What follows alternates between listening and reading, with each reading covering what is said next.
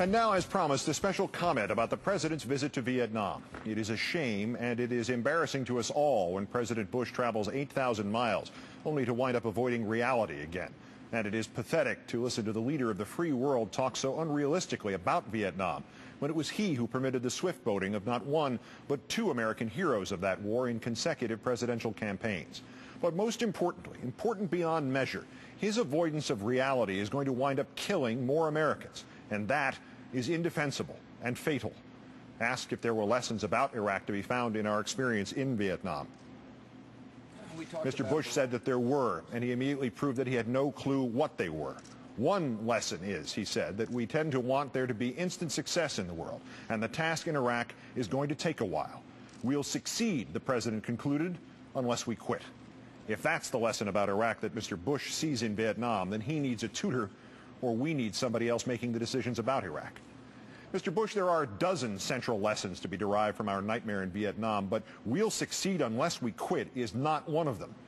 The primary one, which should be as obvious to you as the latest opinion poll showing that only 31% of this country agrees with your tragic Iraq policy, is that if you try to pursue a war for which the nation has lost its stomach, you and it are finished.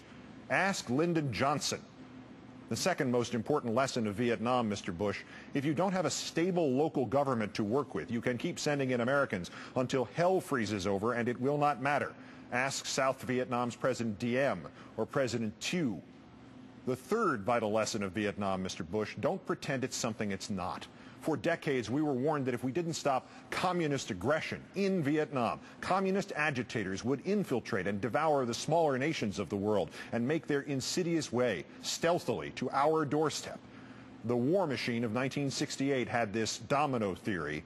Your war machine of 2006 has this nonsense about Iraq as the central front in the war on terror.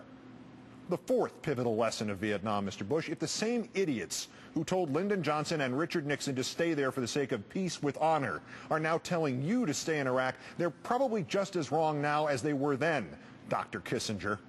And the fifth crucial lesson of Vietnam, Mr. Bush, which somebody should have told you about long before you plunged this country into Iraq, is that if you lie us into a war, your war and your presidency will be consigned to the scrap heap of history. Consider your fellow Texans, sir.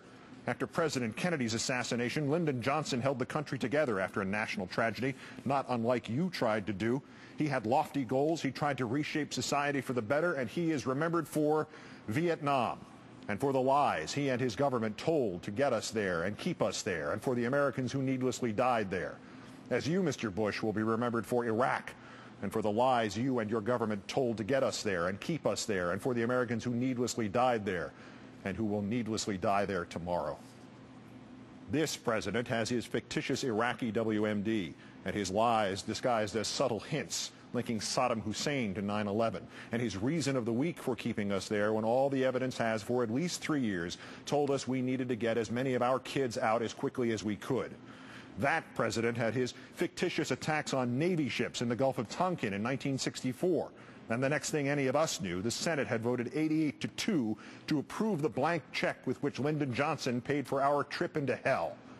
And yet President Bush just saw the grim reminders of that trip into hell, of the 58,000 Americans and millions of Vietnamese killed, of the 10,000 civilians there who have been blown up by landmines since we pulled out, of the genocide in the neighboring country of Cambodia, which we triggered.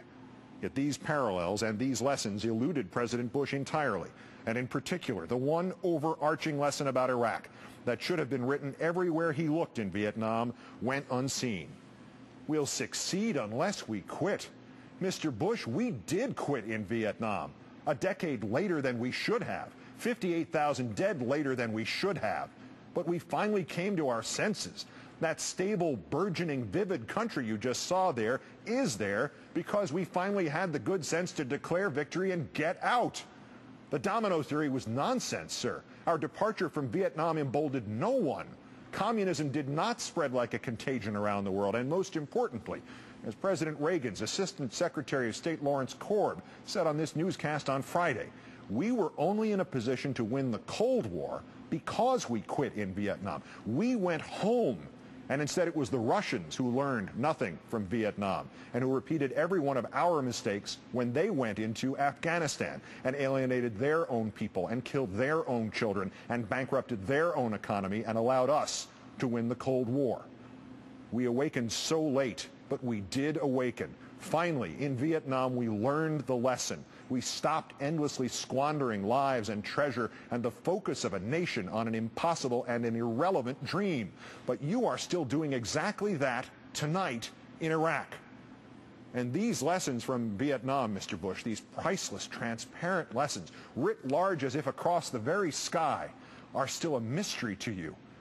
We'll succeed unless we quit.